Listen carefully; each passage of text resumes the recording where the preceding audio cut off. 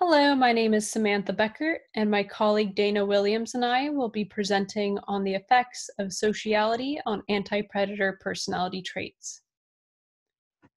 Personality consists of repeatable individual differences in behaviors, and an individual's personality often has important effects on their individual fitness outcomes. To provide some examples, previous studies assessing this link between personality and fitness have found that female guppies prefer bold males, aggressive male rainbowfish are more dominant, and female eastern gray kangaroos that are more social have a lower reproductive success. Personality traits such as these can also have carryover effects between contexts or across time that form behavioral syndromes. And both personality and behavioral syndromes can be shaped by an individual's environment. So influences such as early life experiences, social dominance, competition, environmental changes, and predation pressure impact the expression of personality traits and the formation of behavioral syndromes. Not only is personality shaped by an individual's environment, but an individual's personality may also affect how they interact within that environment.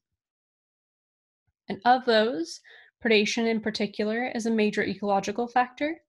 It shapes anti-predator behavior, from which personality traits such as boldness, shyness, or risk-taking can emerge. And these personality traits can affect how individuals make anti-predator decisions.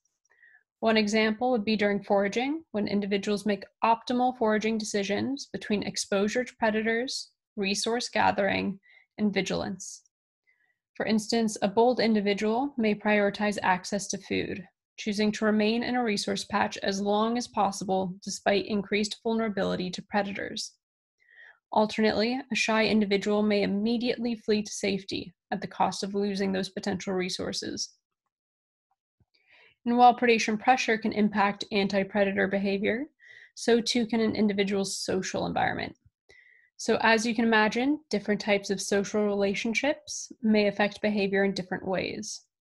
Affiliative relationships can positively influence anti-predator behavior through vigilance, risk dilution, and predator alert systems.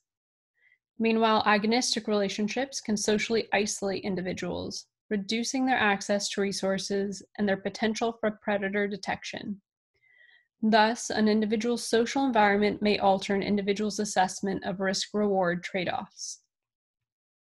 So here, we asked what aspects of an individual's affiliative and agonistic social environment are associated with their anti-predator behaviors.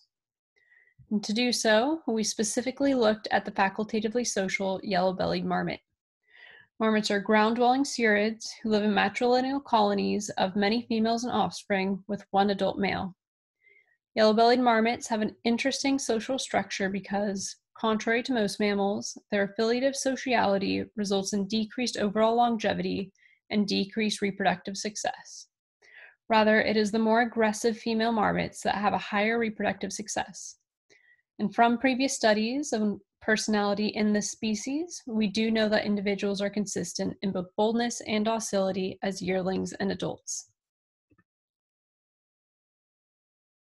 Additionally, we know that marmot society is largely structured by agonistic adults and affiliative yearlings. Here, we have three related yearlings demonstrating some affiliative behaviors by sitting in close proximity, play wrestling, and play biting. To measure sociality, we built social networks from long-term observational data of marmot social interactions at the Rocky Mountain Biological Laboratory from 2002 to 2019. Behaviors were separated into affiliative or friendly interactions like playing and agonistic aggressive interactions like chasing. From these, we built two separate networks from which we extracted the pictured 9 social measures. These measures help us identify specific qualities of social relationships, such as directionality, which indicates whether interactions were received or initiated, and centrality, which can measure how important an individual is to their social group. For personality, we measured 2 repeatable anti-predator behaviors previously used in marmot personality studies. Docility was derived from individual response to trapping and handling. We recorded whether the individual exhibited these 5 indicators of fear during trapping, summed the result, and inverted it to make a docility score. In our data sets, docility had low repeatability. Boldness was measured with flight initiation distance, which is a measure of risk-taking behavior. To measure flight initiation distance, a researcher who was a simulated predator walked towards an individual, marking the distance between the researcher and individual when they fled. In our datasets, boldness had moderate repeatability. We then used a Markov chain Monte Carlo sampler to run bivariate generalized linear mixed models on 4 combined datasets. Each dataset consisted of 1 personality trait, either boldness or docility, and 1 social network type, either affiliative or agonistic. The personality trait and 1 social measure, for example, affiliative in degree, were included as the bivariate dependent variables, and a number of life history, environmental, and known confounding factors were included as fixed effects. Lastly, we included unique ID and year as random effects to account for repeated measures. There were 9 models for each dataset, for a total of 36 models. We found that for the affiliative boldness dataset, there was no relationship between any affiliative social measures and boldness. However, there were a number of correlations with agonistic social measures.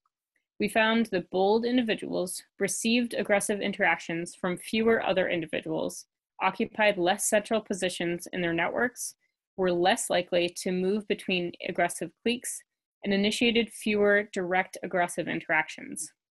In short, they occupied the outskirts of their aggressive social networks and were either shunned by others or avoided these interactions themselves.